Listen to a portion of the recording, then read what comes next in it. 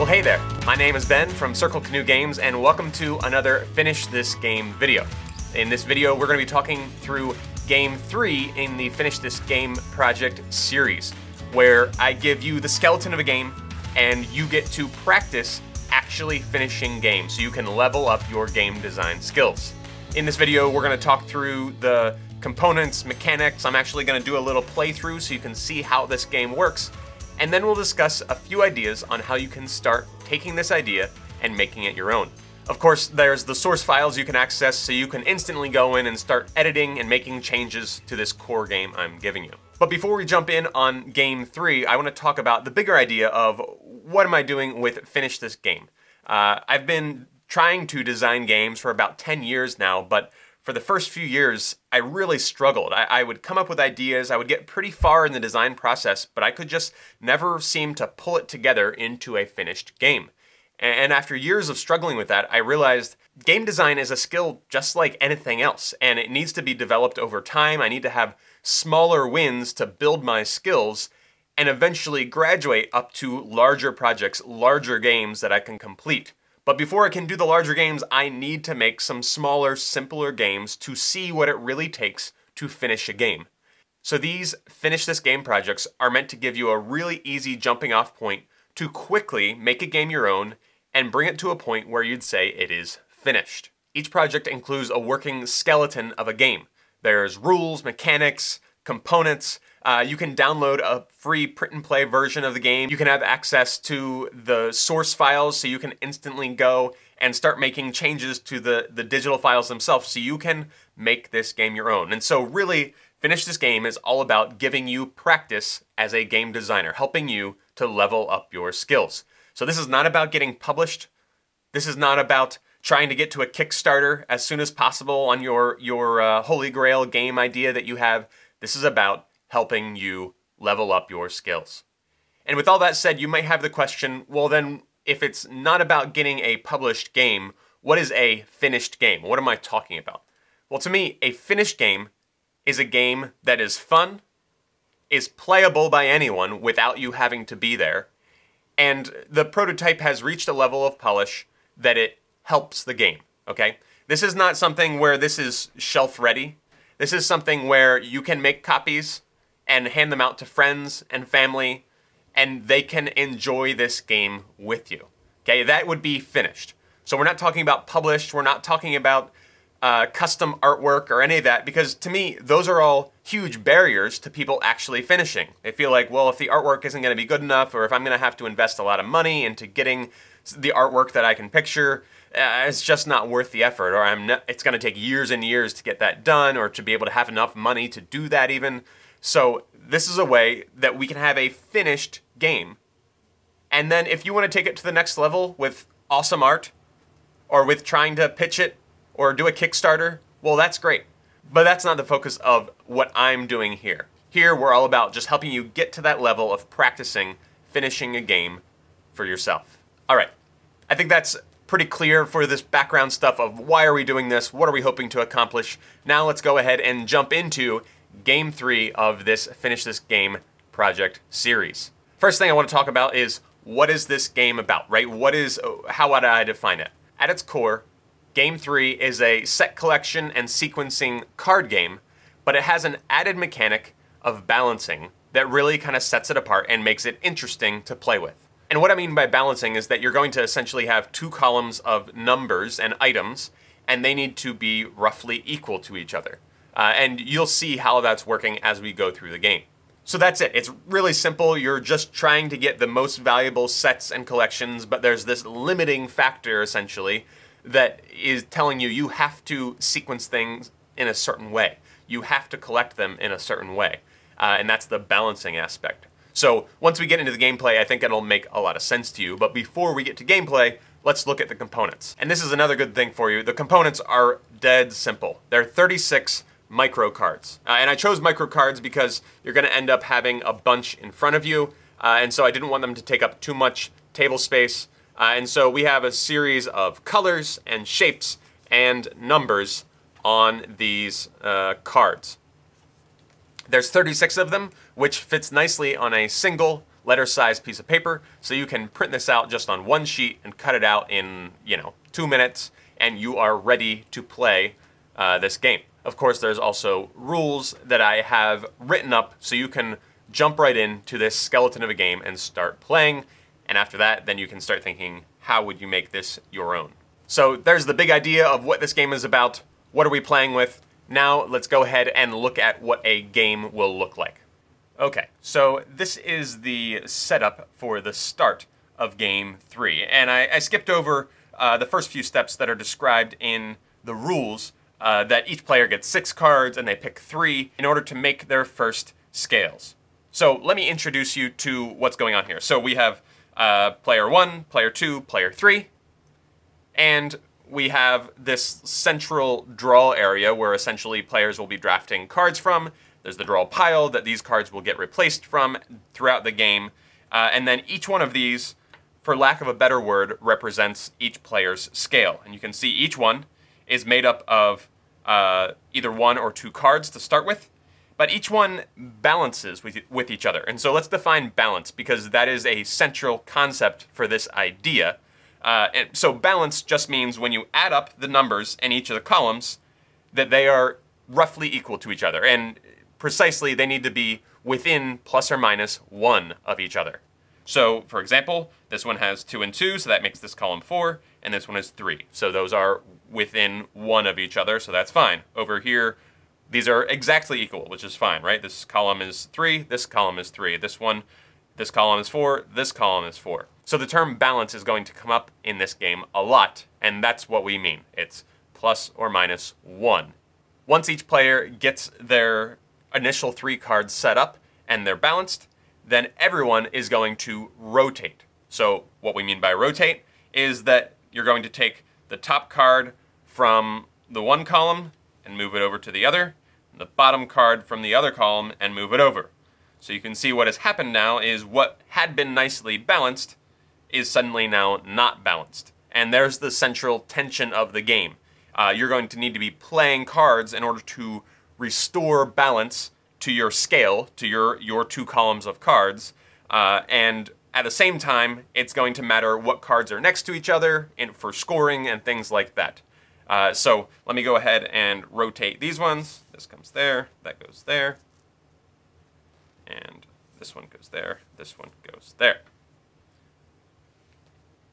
Okay, so now we're set up to actually begin play, and I'll play this player first.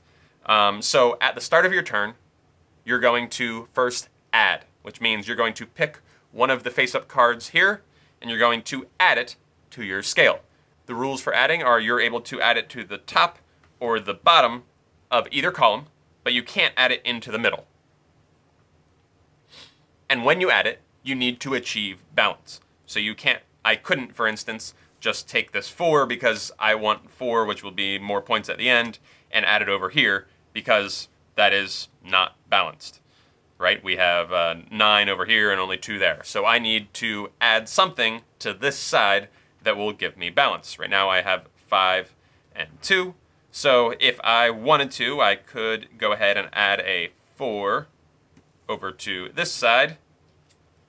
And once again, I could add it to the bottom, I could add it to the top. And the reason that matters is because once I rotate, that will pretty drastically change the outcome for my next round if that will be balanced. In this case, I'm going to go ahead and add it here.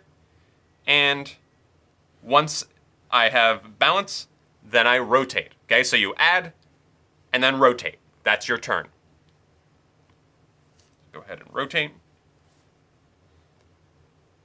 There.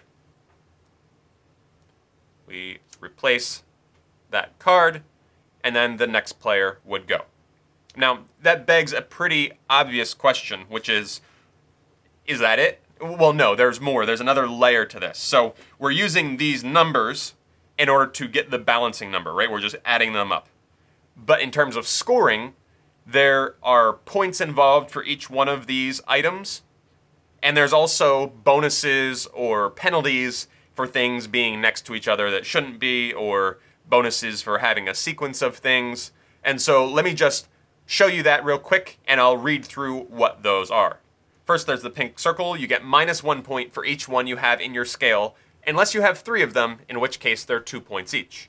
The purple oval, you get 1 point for each, again, unless you have 3, and then there are 3 points each. So these are low value unless you get a set. The dark blue triangles, these are +2 for every pair next to each other. So you're trying to get 2 next to each other to get some bonus points. The light blue square is 3 points each, but you get -1 point for every dark blue it's next to. The dark blue pentagon is worth 3 points, and there's no penalty or anything associated with it, but you do have to be careful, again, that there's no light blue square next to it if you don't want to lose some points. Next, there's the yellow hexagon. That is worth 3 points at the end of the game. And likewise, the yellow small star is worth 4 points at the end of the game. You can see they're both yellow because there is a yellow item bonus. So you get a bonus equal to the number of yellow items you have in a row. So if you get 3 yellow items in a row, you get a bonus of 3 points at the end. Next, we have the orange cross, which is worth 4 points, which is quite a lot, but you get -3 points for every small or large star that it's next to. And last, we have the red large star, and that is worth 5 points. Finally, it's -2 points for every dropped item. A dropped item occurs throughout the game if, in order to achieve balance, rather than playing a card, you actually need to remove an item from your scale.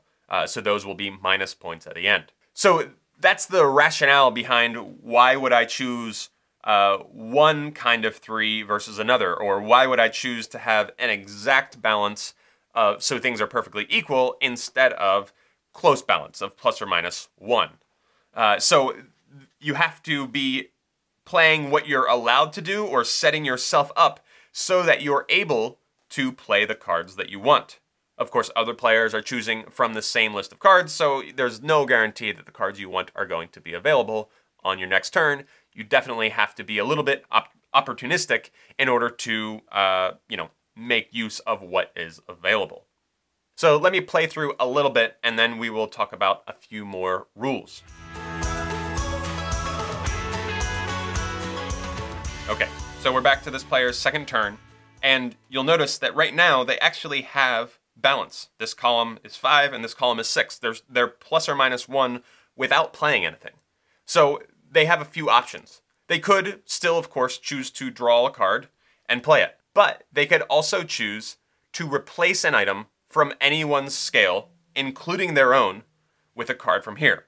The reason that could be beneficial is, one, to take away from someone else's bonus points or something like that, or if you have a card that's hurting you. For instance, if you have the orange cross next to a couple stars, that suddenly is giving you minus points at the end of the game.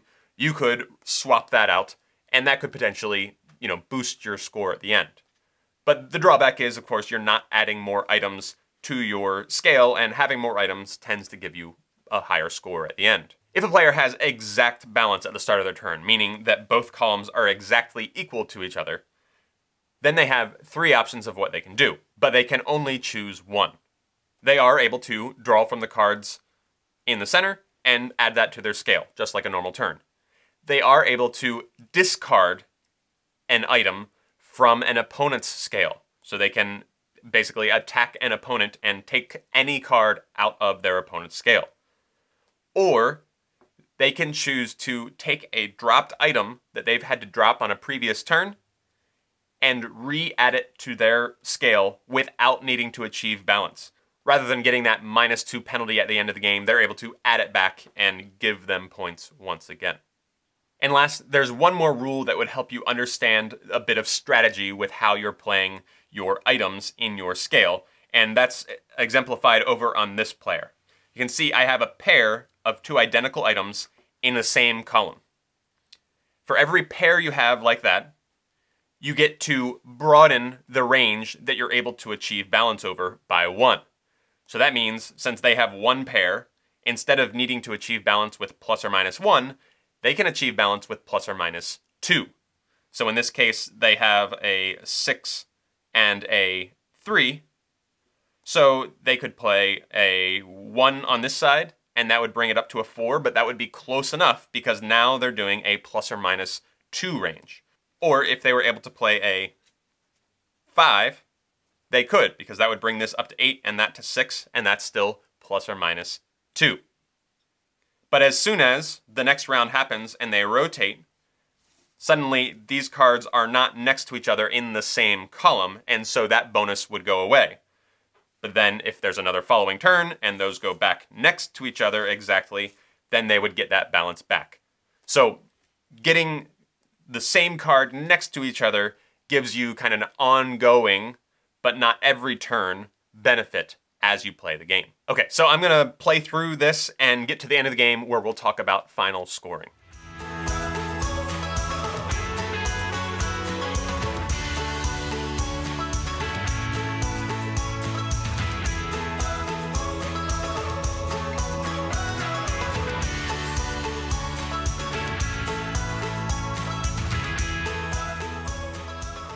Okay, so now we're nearing the end of the game. So the end game conditions are when a player has played 10 items in their scale, they finish their turn, every other player gets 1 turn, and the game is done. The only change that's different is that once a player has taken their last turn, no one else can mess with their scale, right? No one else can play it or take away items or anything like that. So the game for this player is done. The other players take a turn as normal. So just a quick example, I was able to play this 5 here because this side is 16, this side is 14, but since they have 1, 2, 3 pairs, it's actually plus or minus 4 that they can have balance in. So they're going to take that one, then they would rotate. Now that player's done. Okay, all players have taken their final turn, and now the game moves to scoring. Okay, so the best way to go about scoring is to move through these one player at a time, one item at a time. So the first one we're going to talk about is the pink circle. This player does not have any pink circles. Next would be the purple oval, and this player does have 1, and he doesn't get the bonus because you would have to have 3 to have the bonus. So let me first say player 1, and they just get 1 point for that. Next would be the dark blue triangles. They're 2 points apiece, but plus 2 for each pair. And this actually brings up an important point. For the purposes of the game, these columns are viewed as separate, so you can't have a pair that's split across this. But for the purposes of final scoring, this is viewed as a contiguous circle. So if you have, for instance, over here, these 2 pentagons next to each other, those are counted as being next to each other. Whereas during the game, you would not get the pair bonus from those when they're in that specific position because they are split in different columns. So back to scoring player 1. They have 1, 2, 3, 4 of these dark blue triangles, so that would be 8 points. And then they also get 2 bonuses for having 2 pairs, so of plus 2 for each bonus. So that is equal to a total of 12 points for those. Next, light blue squares. That is just worth 3 points, but minus 1 for each dark blue, and it is next to 1 dark blue, so that is just 2 points. The dark blue pentagon is just worth 3 points. There's no bonuses or anything else, so he has 2 of those. That's worth 6. Next, yellow hexagon. He does not have yellow small star. He does not have the orange cross. He has 2 orange crosses, and they are not next to stars, so that just means he has 8 points for those. And then finally, a large star doesn't have, and a dropped item does not have that either. So we total these up. That's 28, 29. Okay, so player 1 gets 29 points. Hopefully my math checks out. Okay. Player 2. That's going to be right over here. And so once again, we're going to go through those sequence of things. So we have a pink circle that is -1. A purple oval that is 1. A dark blue triangle they don't have. A light blue square, they have 2 of those. And they are not next to blue, so that means that's 3 points each. That's 6. They have next a dark blue pentagon. They have 2 of those. There's no bonuses with that, so that is 6 more. They don't have any yellow hexagon. They don't have any yellow star. They don't have any orange cross. They have 4 of the large stars, so that's worth 20.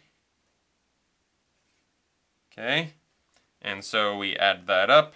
That's 20, 32, 33 minus 1, so 32. Once again, I hope my math checks out for that. And last we have player 3. Again, we start from the beginning.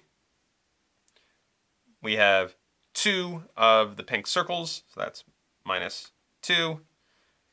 We have 2 of the purple ovals, so that is worth 2. We have no dark blue triangles. We have 1 light blue square, which that is not next to any dark blue, so that's worth 3.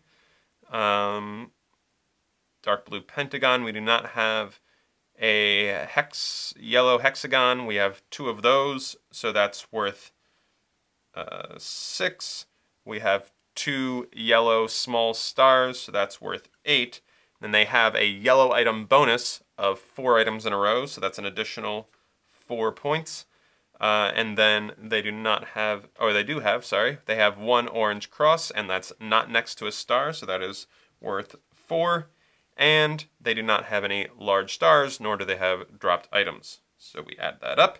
They have 8, 16, 22, 27 minus 2 is 25, I believe.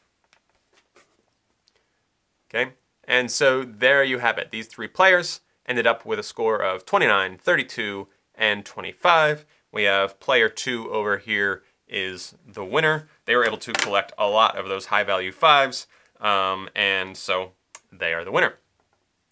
Okay, so now you've seen how this game plays. You've gotten a sense of the rules, the scoring, how all this works.